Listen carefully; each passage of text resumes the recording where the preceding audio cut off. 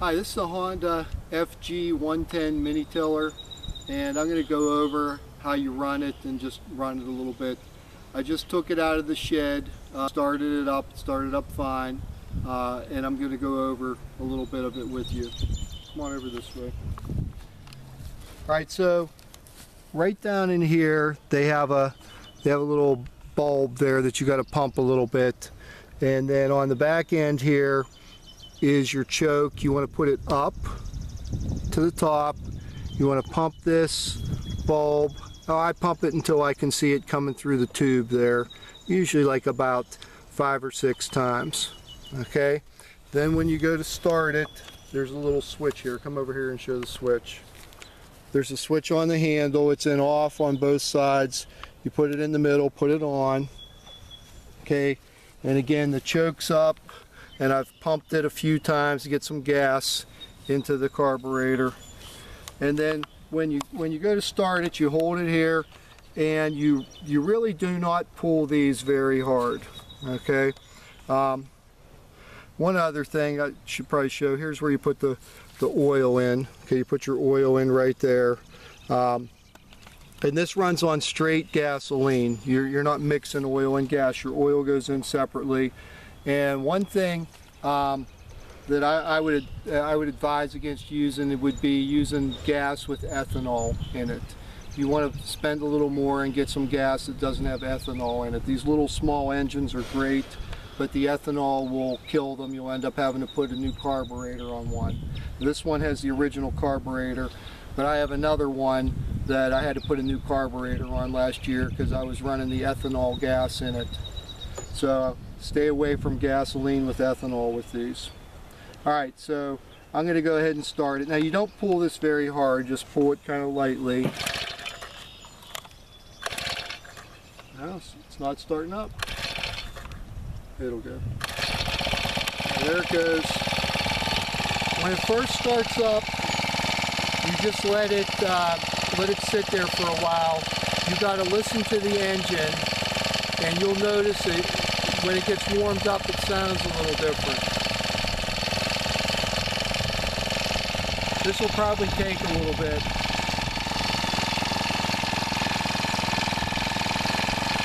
This is important. You don't want to just start running it.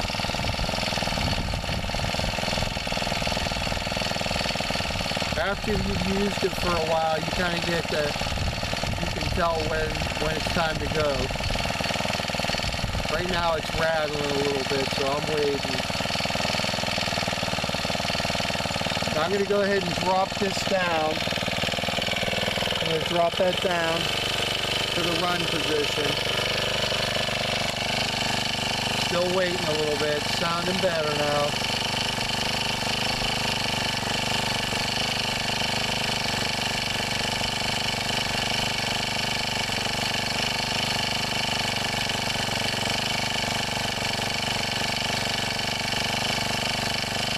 Okay, now that sounds good. So when you run it, you want to run it on full tilt,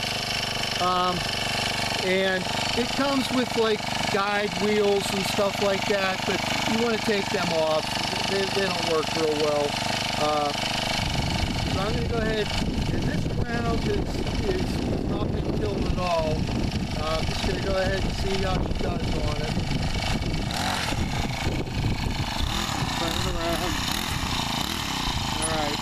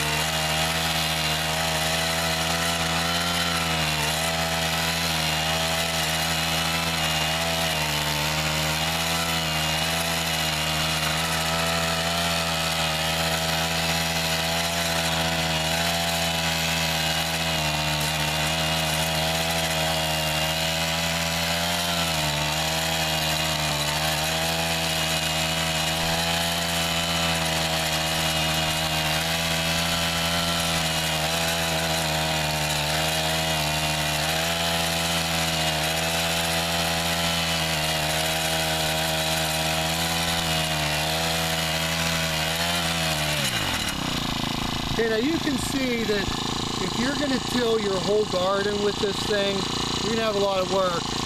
I usually use a larger tiller to break the sod, and then use this for cleaning up around the bushes and things. So I'm going to go over here to the strawberry bushes and just use it to get rid of the weeds around them.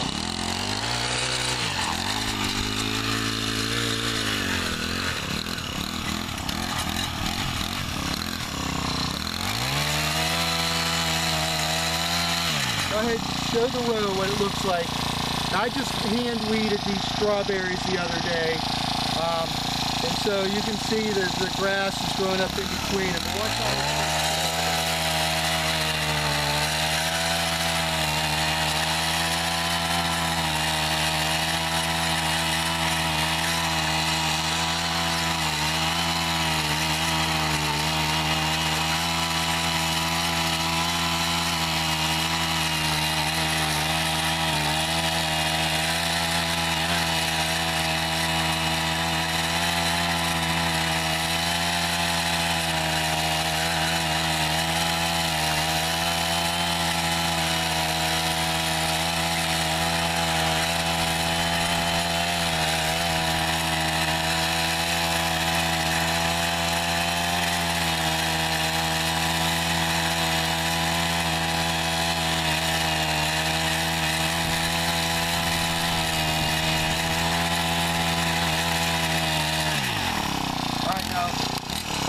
Go ahead and look at the row there.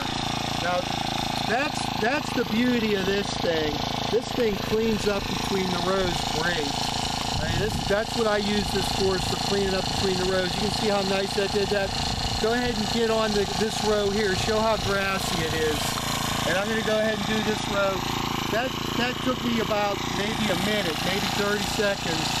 And that's where this thing is nice. Not for breaking the sod. You can break the sod with this, but it's going to take you a long time. But once you've got your garden or your plants established, this is the best thing for weeding around them. All right, so I'm going to go ahead and do this one here.